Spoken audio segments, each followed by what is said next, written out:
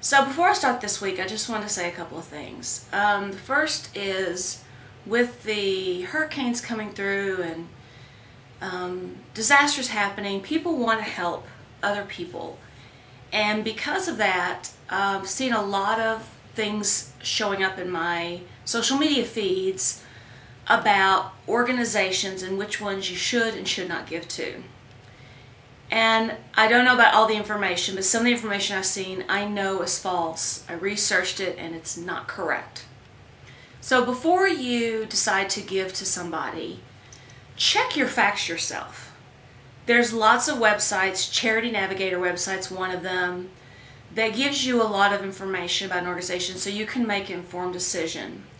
But don't just take facts on face value. A lot of them are wrong and you might be missing out on giving to an organization that could do a lot of good.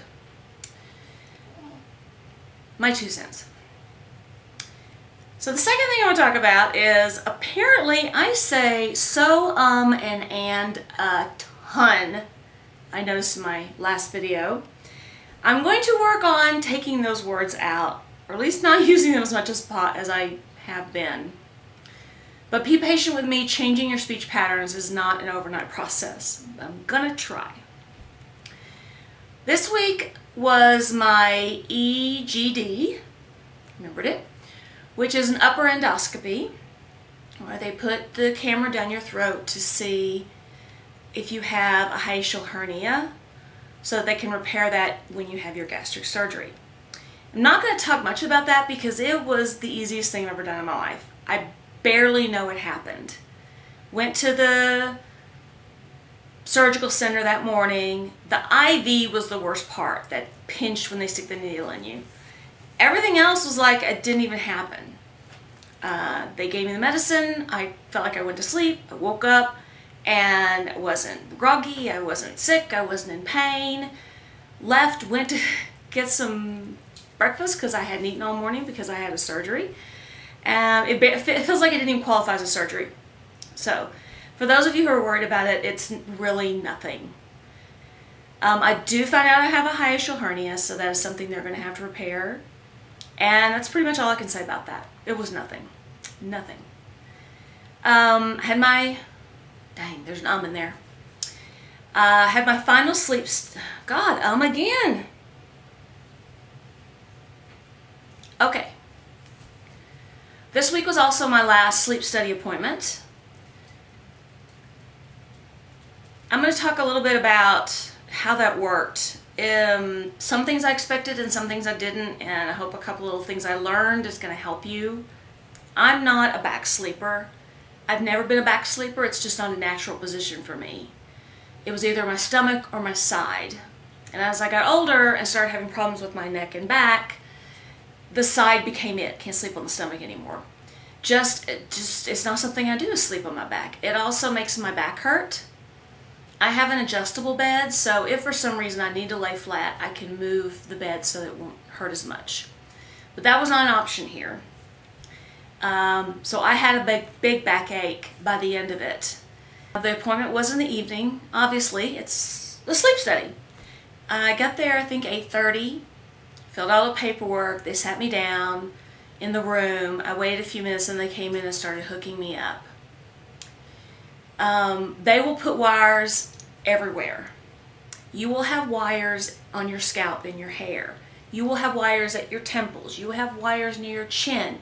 You will have wires on your shoulders. You will have wires on your chest. You will have wires on your legs. They are everywhere. And putting them on, it wasn't uncomfortable for me. The lady kept asking me, did this hurt? Did this bother me? Did this sting? And it didn't. But I guess for some people, when they're putting on the leads and everything, it can be a little uncomfortable. Not bad uncomfortable, just like it might sting. They put a little alcohol on before they put on to make sure it's clean. That might, sting a little bit. But it didn't bother me at all. It was just sitting there waiting for them, putting things places you're not expecting them to be. You can't wear wigs, you can't wear any kind of weave, you can't have anything in your hair when you go because they have to put these leads right on your scalp. Fortunately, I have the shortest hair in the entire world practically, and I think Probably made it easier for them, but it didn't cause me any problems. So they hooked me up to the leads, pretty much laid me down in the bed and hooked me up. They asked me if I wanted to watch TV because there was a TV in the room, it was on, but I'm flat on my back and I can't hardly lift up my head to even watch it, plus that would have been the most uncomfortable position ever, so I just said forget it. Laid down, and it took me a while to fall asleep because, again, I'm not a sleeper on my back. And so it took me a little bit longer, I think, to fall asleep. I woke up a couple of times in the middle of the night. One time I woke up because I had to go to the bathroom. The second time I woke up because my back was killing me, because I was flat on my back and it hurt really bad. They have video cameras and audio cameras in the room. So the lady said, just, you know, if you need it, just, here's my name. Just yell out my name a couple of times and I'll come in and we'll do whatever we need to do. And they, and that was pretty easy, but yeah, it was uncomfortable. They wake you up at 5 o'clock and pretty much you leave. You know, that's it. The second time I went back, obviously I had more knowledge, and what I wish I'd known before was to make sure that before they actually hooked me into the bed, that I had prepared the sleeping area better. I had made sure I brought my own pillow, and they tell you to bring your own pillow and a blanket because it gets cold in there. I'm a hot-natured person, and even I was a little chilly. I was glad I brought a blanket. But they asked me to bring a pillow. I didn't have time to pull it out before they laid me down the first time because I didn't know that that was going to be it, that I wasn't going to be able to move after that. I didn't think to put the pillows under my legs, and once I was laying flat, it was really hard to negotiate the pillow under my leg, which is why I woke up with a backache. Now, once I woke up, went to the bathroom, before they hit me back up and I sat down, I moved a pillow. But this time I knew better, and when I got there, they kind of sit you in the room, and it takes a few minutes for them to gather everything, all the leads and all the supplies, and so you have a few minutes in the room. And during that time, the second time, I pulled my pillows out, put them where I wanted, moved the pillow down where my leg would be, and put everything near the head of the bed that I wanted within reach during the night. Like a bottle, they have a bottle of water there. I want to make sure it was in. Like I didn't have to move much to reach it if I woke up in the middle of the night and got thirsty. Because the first time I didn't know that I wasn't going to be able to move till after they laid me down and hooked me up. And then it was too awkward. So the second time you go back, they test you with the CPAP machine on. When I got there, they hooked me up like they normally do, the leads and everywhere, wires.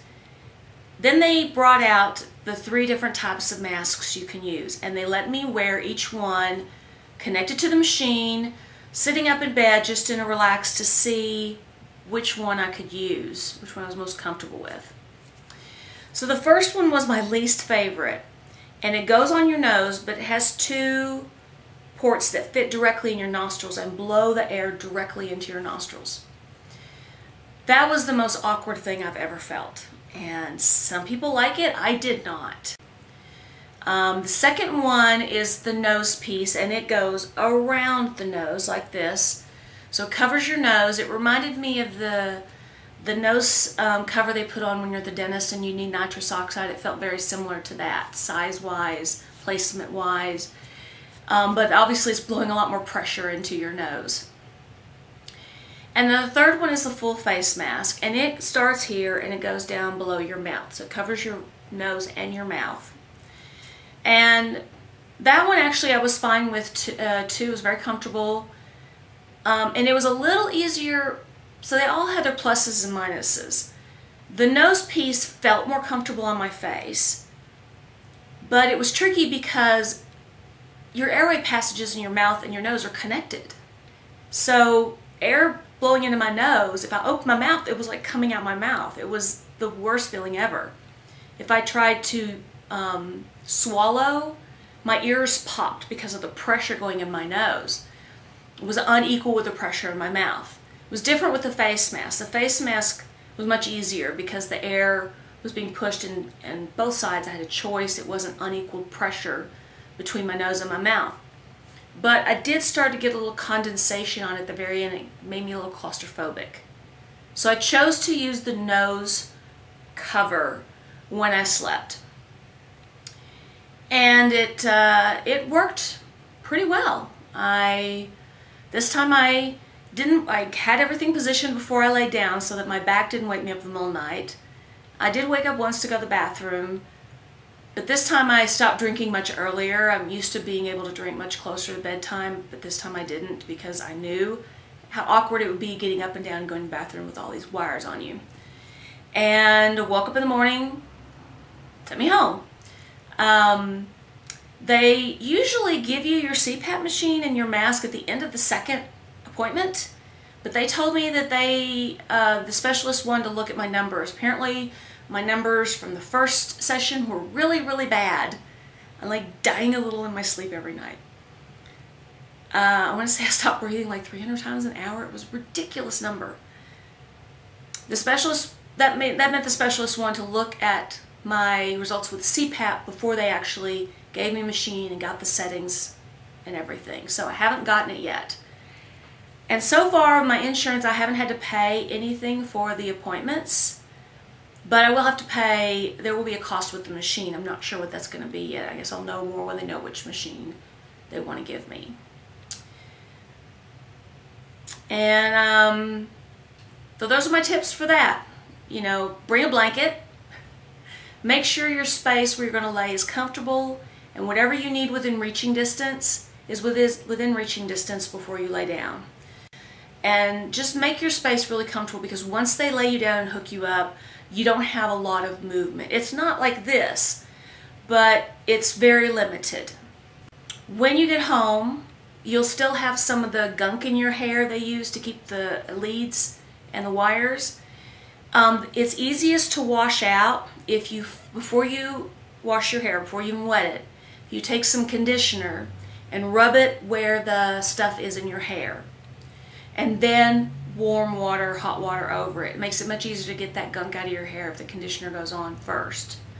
So I would come home, put the conditioner on, wait a couple of seconds, and then I'd wash my hair like I normally do, and it came out pretty easily. And that's it for the sleep study. That's actually the last thing I have to do with the insurance company for them to review it. They'll send everything to the insurance company with all the reports, the doctor's reports, and they said 2 to 4 weeks before we have an answer whether the insurance company is going to pay for this. So I have 2 to 4 weeks to wait, and 2 to 4 weeks just to continue preparing for this process. I've been testing some of the protein powders. I've got more ordered. They're coming in. I think I want to cover like the whole thing at once, so maybe that's what I'll do next week, so I don't have any appointments coming up this week. So that's where I'm at this moment. Sorry, I just used so there again. Trying not to. Work with me here. And I hope everybody has a good week and stay safe and love yourself.